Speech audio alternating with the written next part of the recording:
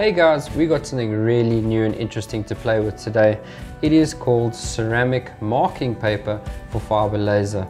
Now what this means is if we take a portion of this, put it on the back of our ceramic mug here, we laser engrave, and when we clean it away it's supposed to leave behind the color that we used.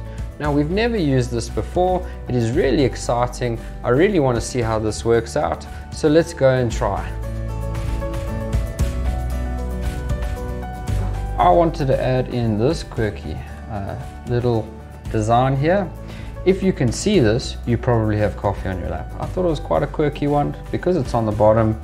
We just need to make sure that it's going to fit within our circle radius as it is on the bottom of the mug, and we can see it will fit within a circle. So now we get rid of that, we get rid of our background, because you've got to remember you have to have a PNG background because we're saving this as a bitmap and we only want the laser program to read our black writing. But before we do that, I want to make sure that my writing is the same size as our canvas, otherwise we're going to have an improportionate design on the screen because it'll pick up everything, not just your writing. So now that we've got that, all we need to do is go on over, save as, and make sure it's a bitmap, and we call this, and there we have it. Now that we've done that, we can head on over to our fiber laser and let's start messing around. I'm very interested to see how this works. Okay guys, let me show you exactly what you need, but first we need to choose the color paper we want. And as you can see, we've got so many different colors to choose from, but today I want to use black. Next, we're going to need a mug to engrave on, some water for our paper, and a pair of scissors. And the most important thing is we need a fiber laser, like the old one we've got behind us, but today we're going to be using the new improved one. So let's get to our program. The first thing we need to do is prepare our mug and put it in place. We're going to switch our machine on, and now I need to prepare my paper and apply it to the mug. Okay, so now I'm just going to quickly make a measurement of the size that I need.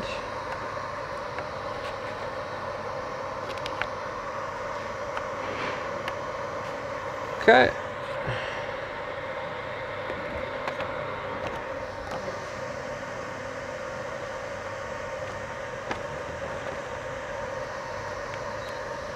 Alright, now that we've got it cut, we now need to place it in our water, just like so, and it's going to curl up immediately. And we're going to leave that for a few seconds before we go and take it out again. And you'll see it will unfold first a little bit. Just make sure the water is moving inside.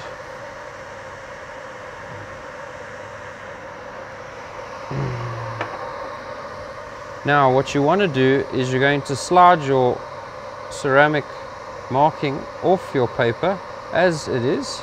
You're not going to turn it around, just slide it straight onto your mug, press it down a little bit.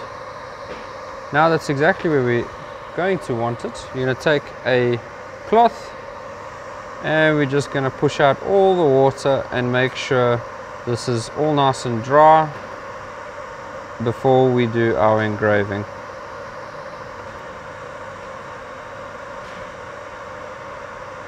Make sure that you don't push down too hard until it is completely dry, otherwise it just keeps moving around and you also crease your paper. You need to make sure that you push out as much as the water as possible with quite a lot of force. Once you've made sure it's not going to move around, make sure you don't create any creases, and you're going to want to leave it to dry for at least a few minutes before you start engraving. So I've pushed out as much as I possibly can. Now we're going to align it and do our settings while it dries. Now that I've had a few minutes for the mug to dry with that marking paper on it, I'm going to be using the settings as follows: speed 50, power 80 and frequency 20. Next thing I need to do is make sure my red alignment is correct to where I want it to engrave, and then we're going to push start. So let's quickly check if it's where we want it. Okay, now that that's aligned, I can now push start.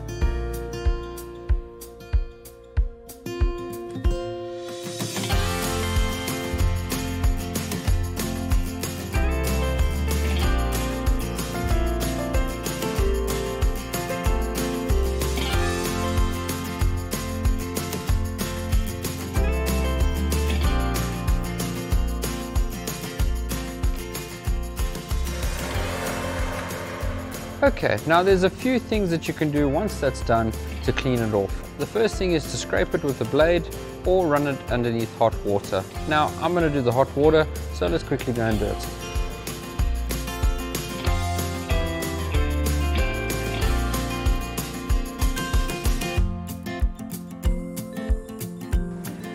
Okay, it seems like it is working, but I'm going to need a blade in order to clean off the rest of it. So let's go and see if it works.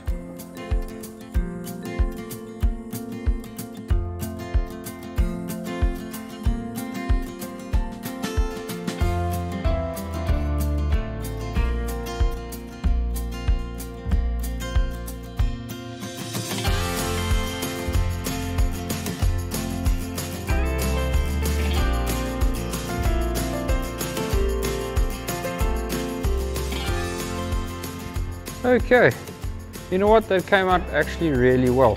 It took a little bit of persuasion, but it's now clean and that looks quite nice in my opinion.